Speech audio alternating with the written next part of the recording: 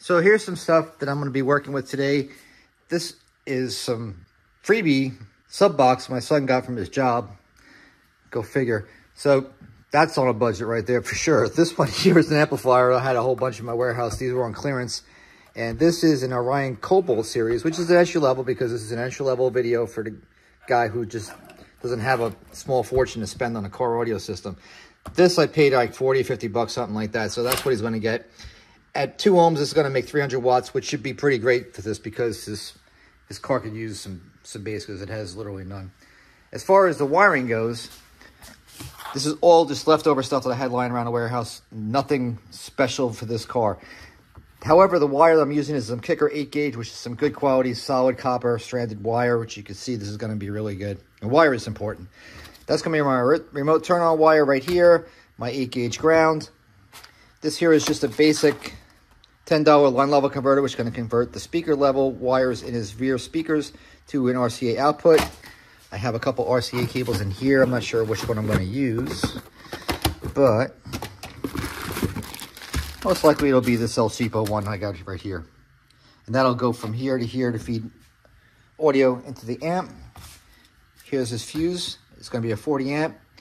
And that's pretty much it. So I want to show you how to put power flow kit in there, fuse block, the line level converter, put that in the trunk and tune and adjust the subwoofer, and hopefully see if this thing sounds good when we're done doing all this work.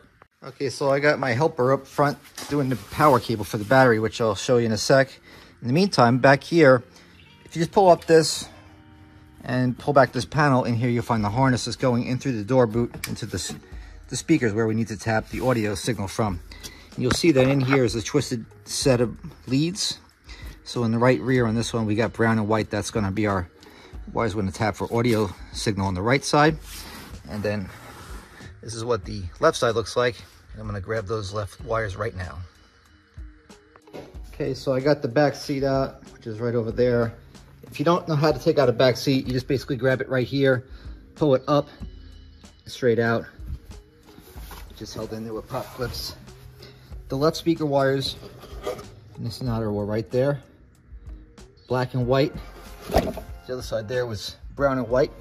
So I'm going to run that passenger side down to the driver's side, straight down. I'm going to run it all together over here for my power, my remote turn-on lead, and my 2 speaker levels into the trunk area. So you can see I got that passenger side buttoned up and I got the speakers wires connected. So I ran them through underneath the panel. And you can see how they run. They come out right there. And they're running across underneath the seat. Right here, I'm going to let that chill because I'm going to join that to the left side speaker wires, run down, connect that, and I run my remote power and 2 speaker level wires under the seat and into the trunk area so we can start wiring the amplifier. So here's the wire completely connected now into the driver boot. See, it's all taped up. The harness is back the way it was, and I'm running down. I'm following the factory harness, tapping onto the harness every 6 or 7 inches across down. So I'm going to match up these 2 speaker wires here like I showed you before. Let me show you how this power cable runs through the vehicle. So it's up behind that hood switch there, around this. It's hard to show you. Gosh, it's really hard. So there you go. Boop. It's going up, over, and you can see a hole that I added for the LED lights in this vehicle, but that left, there's already a factory grommet. So I just punched a hole through there and I went right through there for my power cable. Down. Running down through here, you want to leave it loose and you want to go on the inside. This side, same thing all through here. Always behind all the factory loom, all the factory harnesses. Into the back, I'm going to join the speaker cables, grab my ground, and run it all into the trunk so I can mount the amp up. All my wires are now run. So I got my power, that's that big blue one right here. That's my left and right speaker levels. There's my remote turn on that I just connected at the fuse panel, which was right up in here. And that was on the pink wire on the harness that goes up and down vertically right here to the side of that big white plug there. That's on keyed accessory, so that way when the vehicle is on, you'll have the audio even if the ignition is not on, which is pretty much the way you want to have your system operate. So I'm going to join up all these cables and run them through the trunk into the back, and we'll start wiring up the line level converter mounting the amp and tuning it up, getting this thing rolling. Okay, all the cables are underneath the seat and ready to roll. So I got my turn on here, my left and right audio, which is going to my line level converter. There's my ground right there. And my power wire is hiding in there someplace. Oh, there she is. Put that down. And here's everything. I already connected my left and right speaker wires into the audio input, my line level converter. So I just run the RCAs from here into the amp, wire it all up. So I got all the wires ran out into the trunk. On this side here, I have my audio from the RCA line level converter running into the left side for the audio in. On the right side, I'm using my left positive, right negative for my bridged output. And I have the two woofers over there wired in parallel. The two 4-ohm woofer single voice coils. So that gives me a 2-ohm load, which will make this 300 watt amp run at peak efficiency. So we should get hopefully something out of this thing, get some good bumping action. And over here I have my 12 volts, my trigger for my accessory, and my ground. That's pretty much it. Now we just have to connect power at the battery. The battery under the hood, you can see he did a nice job. So he's got the AGU fuse holders 40 amp because the amp runs on 30. We've got a nice kicker 8 gauge running through here. Boom, right through the factory grommet. Once we get power, we can cut the key on.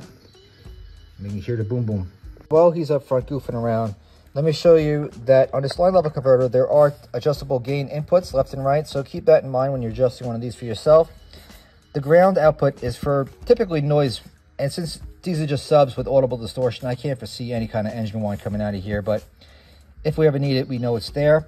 As far as the amplifier controls and settings are concerned, let me talk to you about doing this because this is super important. You have your input for your RCA, which is self-explanatory. Output is if you're going to daisy chain the output signal from this amp to another amp. That's all you're going to use for that one. But since this is one of those El Cheapo installations, that's not going to apply. Now, gain is going to be the amount of effective volume you're going to get out of this setup. Bass boost, which is pretty much just a cheap way to get kind of like more distortion out of here. I'm going to kind of like not emphasize using that too much, especially on a cheap low-end amplifier like this one. LPF, what's going on with LPF? It stands for low pass filter. So essentially, 40 hertz is the lowest that this amplifier can run out. The highest it can in low pass filter mode is 250. Now, if you notice, this sub box here has ports in it. So this box is essentially tuned at a particular frequency, and that's going to determine what this box is going to do. I don't even know what the hell this box is tuned to, but when we do turn it on, essentially, or initially, we're going to set it to 250 hertz high, the highest point, and turn it down until there's no difference in audio sound. So that way, we want to get the most highest frequency the box is tuned for its capabilities, but we don't want to go below that and then cut it off and give it too little, if that makes sense. Hopefully, that'll show up when we do the installation and test. As far as settings go, you have low pass filter, which is what we're going to be using in this application for a sub. Full range, we're not using in high pass filter. That's for higher and smaller speakers, mid ranges, mid basses, components, stuff like that. We're not using high pass filter. And then, of course, the LED, which is going to tell us if it's in power protection. Hopefully, we won't see that protect light going on. But if it's there, that'll be a problem. We don't want that today. So there's the amp. Not mounted, but done and tuned up. Basically, this box sounds good at like literally 40 hertz, which is unfortunate because you can get a lot more out of this amp, I think. If you had a box that was either sealed or vented at an 80 hertz or 100 hertz, I think it would probably sound a lot better. But man, 50 bucks and a first amp install, this thing's working just fine. I think you'll love it. It's better than my first setup, I know that.